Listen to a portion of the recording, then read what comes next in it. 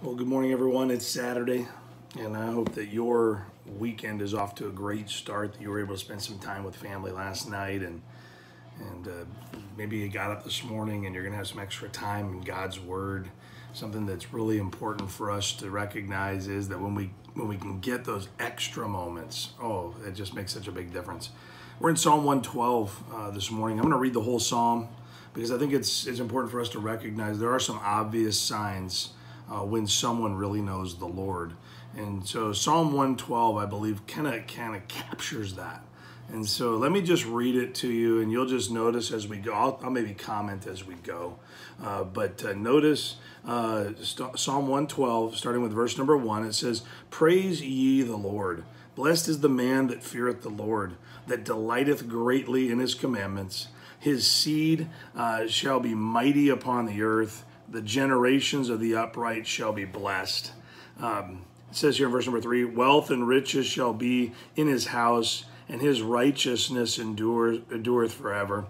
Unto the upright there ariseth light in the darkness, and he is gracious," listen to this, "and full of compassion and righteous. A good man showeth favor and lendeth. He will guide his affairs with discretion. Surely he shall not be moved forever. The righteous shall be in the everlasting remembrance. He shall not be afraid of evil tidings. His heart is fixed, trusting in the Lord. His heart is established. He shall not be afraid until he see his desire upon his enemies. He hath dispersed, he hath given to the poor. His righteousness endureth forever. His horn shall be exalted with honor. The wicked shall see it and be grieved. He shall gnash with his teeth and melt away. The desire of the wicked shall perish."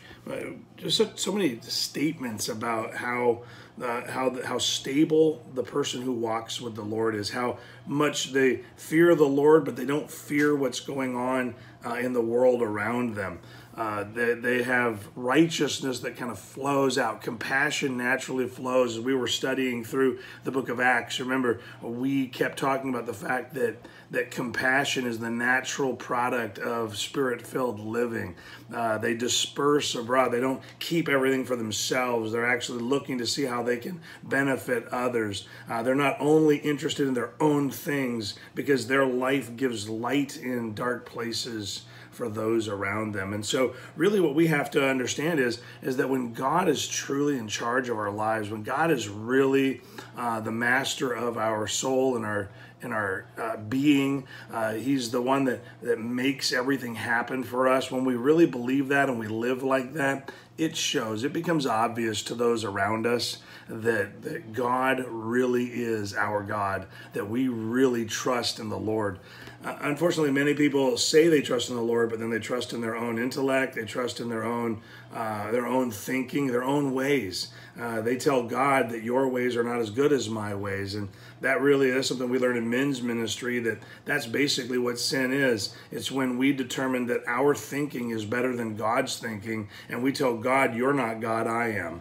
And so it's really obvious in Psalm 112 that this person that's being spoken of here truly loves the Lord and has the Lord lead their lives, and it shows. It's obvious to those around them. And so I want to encourage you, really look over your life.